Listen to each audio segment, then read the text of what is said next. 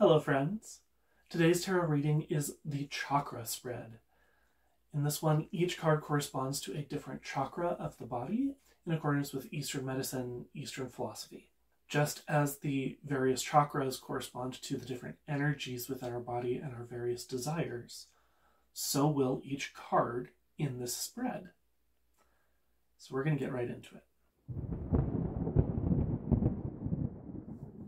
We are once again using the Fantastical Creatures Tarot, and the sequence of cards corresponds to the sequence of the chakras, starting at the root and going up to the crown. So card number 1 corresponds to the root chakra and answers the question, where am I right now? Where am I grounded? Card number 2 is the sacral chakra and corresponds to the question, what is my strongest desire? Card number 3 corresponds to the solar chakra, also known as the solar plexus, and corresponds to what is my power? Card number 4 corresponds to the heart chakra and corresponds to the question, what does my heart advise? Card number 5 corresponds to the throat chakra and answers the question, what do I feel I need to say? Card number 6 corresponds to the third eye and answers the question, what are my spiritual gifts? Card number 7 corresponds to the crown chakra and answers the question, what do I want to attain? This is different from the sacral chakra, because what you desire is typically something more based in your physical body. What you want to attain, particularly being corresponding to the crown chakra, has to do with your higher sense of purpose, your connection to the divine, to enlightenment. So we're going to shuffle the cards and see how this demonstration goes. This would be, for the purposes of this demonstration, we're going to be looking at myself, not anyone else, and we're going to see what the cards decide to tell us.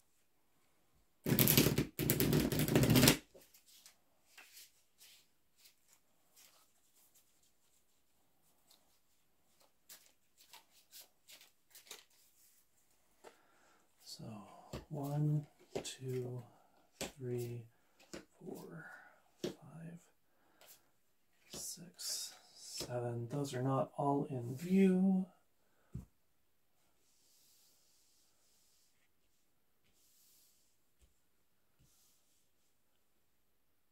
Okay, this is going to be moved off to the side.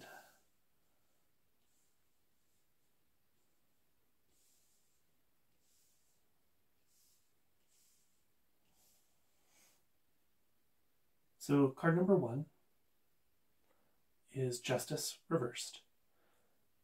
This deck depicts Justice as the Fu Dogs, the Chinese protector beings who are placed on either side of the doors of temples.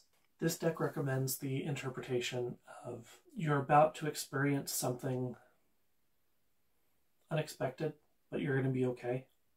You are protected from it. That seems fitting for, and in line with the other readings I've done this week, for where I am personally. Card number 2, which corresponds to the sacral chakra, is the Seven of Pentacles, which in this deck is represented by gargoyles. Mythologically speaking, and in folklore, gargoyles are protectors. They chase away evil. The more traditional meaning of the card is success through hard work, which is pretty accurate for how I'm living my life right now and what I'm actively working on. It's interesting that both cards thus far have been about protection, and I've had to do a lot in the last year to get myself into this more grounded, more protected space. Let's see if that continues with card number 3. Card number 3 is the Eight of Pentacles. It corresponds to the solar plexus, and the answers the question, what is my greatest strength? In this deck, the Eight of Pentacles is represented by Quetzalcoatl, the feathered serpent. It also corresponds to reaping the rewards of your hard work. So it's interesting seeing how both my desires and my power are being represented by cards about reaping what you sow. and putting the work in. Card number 4 corresponds to the heart chakra, and it's what is the heart trying to tell you right now. In this deck, it is the Knight of Cups is what was pulled, and it corresponds to Mamanan MacLear, the god of the ocean from the Celtic Irish Dúthadanan, which is an interesting correspondence here. The fact that it's corresponding to the heart chakra and its cups. Cups is emotion. Specifically with this deck, they say that the Knight of Cups represents either a romantic interest or being deeply involved emotionally with someone to the point that you can't see them clearly. You're going to need to think about what that corresponds to, because I think I know, but the obvious answer isn't always the right one. Card number 5 corresponds to the throat chakra. What needs to be said? And I pulled the Two of Pentacles, which in this case has the Fae as the representation of the fantastical creature. The Two of Pentacles is about juggling priorities, particularly in finances.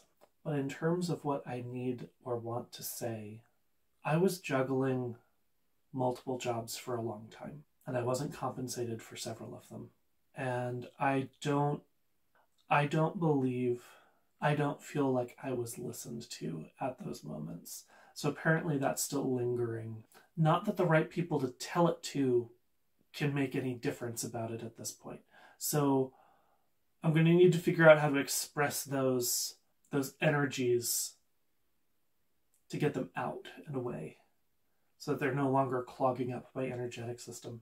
Card number 6 corresponds to the third eye and the question, what is my spiritual power? What are my spiritual gifts? It is being represented by the card of Judgment, who in this deck is depicted as dragons. It's important to note that in the imagery they put both an Eastern and a Western dragon. They're not exclusively one kind or the other. As far as spiritual gifts go, in correspondence with dragons, much of mythology has them as, particularly in Eastern folklore, protectors, skilled in both combat and learning, in healing. And, well, if you go by my day-to-day life and what I do spiritually on a daily basis, yeah, I think that's pretty accurate. I regularly use my spiritual gifts on behalf of those around me. Card number 7 corresponds to the crown chakra. What is the aspiration? What is hoped to be obtained? This time it's the 10 of Cups, which are represented by the Muses. The Muses of Greek folklore were those who provided inspiration for the arts.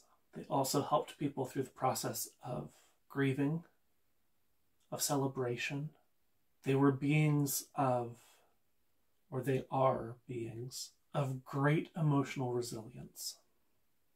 The 10 of Cups also corresponds to a successful and happy home life.